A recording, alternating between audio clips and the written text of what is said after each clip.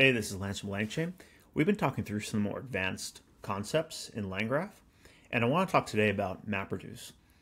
So the intuition behind MapReduce is that you can take a task, break it up into smaller units, do them all concurrently, and then aggregate the results. So what's a practical example of this? Let's say I had a graph that I want to process on some large number of logs. Could be user interactions or traces or something like that.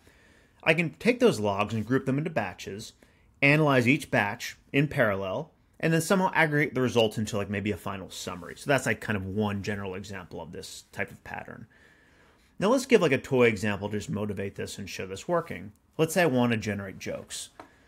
I get a topic from a user. I generate a list of related joke subjects from that topic because I want to generate a bunch of jokes to produce some diversity. The quote-unquote map step here is I generate a joke for each subject, and I can do that all in parallel. So I have some list of subjects, let's say 10 subjects, produce a joke for each of them. I parallelize that operation. That's my map step. Then the reduce step is from that resulting list of jokes, collapse that into a single best joke. So that's kind of my reduce example. And here's what that could look like as a kind of control flow here. So, here's an example graph.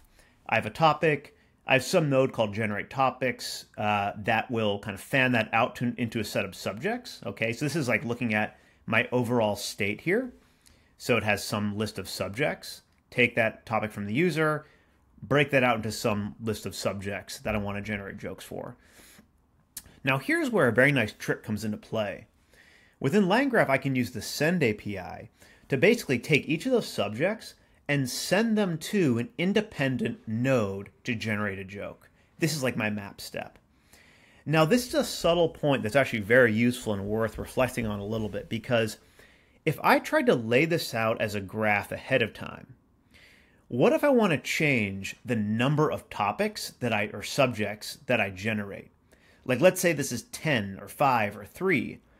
I don't want to have to manually create all these edges in my graph. So the send is really nice because it will automatically do this for you. And we're going to show that in code very shortly. But that's the main intuition. Send allows you to arbitrarily route a list, in this case of subjects, to some number of generate joke, in this case, generate joke nodes. Each one of those nodes will generate a joke. Each one of those nodes has its own little state. So basically the subject that I send over via the send API gets written to the state of each of this generate joke node of each one. It generates a joke. Now here's the other nice thing. Those jokes just get appended to my overall state jokes list. So there we go. And then I finalize and do my reduce step to get the best joke. So that's the overall control flow. Now this falls within the overall kind of LangGraph controllability features. We talked about parallelization previously. This is, MapReduce, which is another kind of mode of advanced controllability. Again, we just talked about this. We're going to use a send API, which is very convenient. We're going to show that right now. So let's copy over some code. So here is just a really simple I'm setting up my prompts. So this is going to generate my subjects. In this case, I'll say generate between 2 and 5, subjects related to the overall topic. Here's a joke prompt, generate a joke for each subject. And then here's the reduce prompt, get the best one, okay? So this is just some boilerplate. I'll use Anthropic for this. Now here's where I'm going to set my overall state. We talked about this before. So I have a topic from the user. I have a list of subjects that I generate. I have the jokes that I'm going to be appending to from my map step. And then I have my final selected joke as my reduce step. So I'll go ahead and kick that off.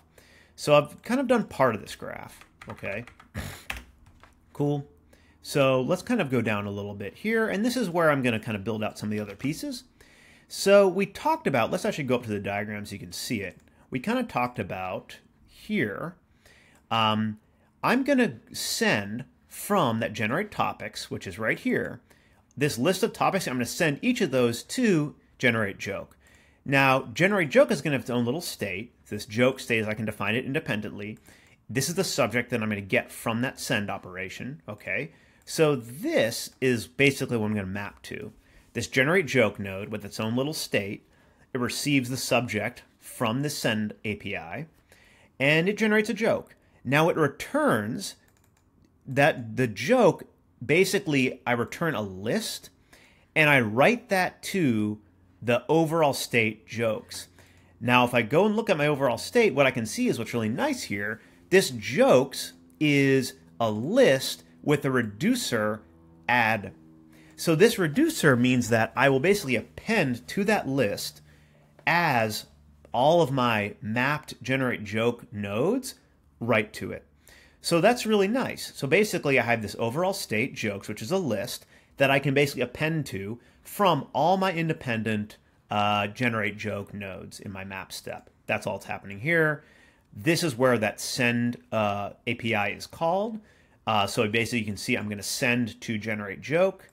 I'm going to send each subject from my subjects in state, which came from the generate topics, right? So generate topics wrote these subjects to state, continue to jokes, basically reads from those subjects, sends each of those to generate joke, where the joke is generated and it is written to jokes. Each of those jokes is just appended as a list of jokes, and then I pick the best joke. That's it. Draw my graph out. Cool. So you can see this conditional edge basically represents that send operation. This is actually very nice.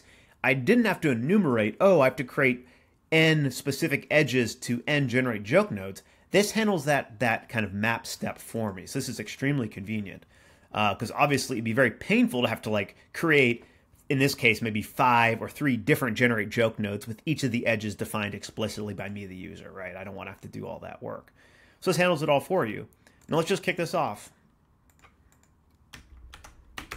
We can run. Let's generate jokes about animals. So there's my topics. Cool. It runs 4 times, generates a joke about each one. It picks the best joke, and we're done. That's it. So again, MapReduce is a really general, convenient way to parallelize operations. They can be used for things like parallel log processing, or really anything that you can break up into a bunch of subtasks and just do them all concurrently. It's a really nice way to speed up operation. And what's really convenient about this is I don't have to kind of enumerate all those kind of connections in my graph explicitly. Like let's say I had, a large number of logs. I wanted to break those up into 20 different steps. I definitely don't want to have to create a graph that has 20 edges to, 20 different, perform analysis nodes. So what's super convenient is this send API automates all of that for me. So this is really useful, and I encourage you to play with it. So I just want to interject briefly to show that LangSmith interacts really nicely with LangGraph. So again, we have our graph. We have generated topics. We have gone ahead and generated a joke for each topic, and we've run a reduce step to pick the best one. Now we can go over to LangSmith and look at this. So here's basically the graph laid out with each step here. So generate topics. We can go ahead and look at the LLM call in here. So generate separate list of topics, again, related to animals. Here's our topic list. Then we can actually go into each joke step and investigate the generation itself. So again, we can kind of look at Anthropic call, generate a joke about penguins, and then we go ahead and generate the joke. So, we can look at each one of these particular steps. And again, this is kind of the map step where you generate the topic list. We map that out, generate a joke for each topic, and these are all those individual joke steps right here. And then again, we pick the best joke, so we can look at the LM call here. So this is pretty cool. Below here's a bunch of jokes about animals, select the best one, return the ID of the best. Here's the 4 jokes, here's the best one. And then we take that ID and use it to fish out the final joke. So again, it's actually really nice to go into LangSmith and investigate what's happening under the hood with LangGraph. And this is just a good example of it, showing the topic generation step, the map step where we fan out, produce 4 jokes, 1 for each topic, and then the reduce step where we actually boil those down into a selected best joke. And it's actually really nice to be able to look at each step in detail.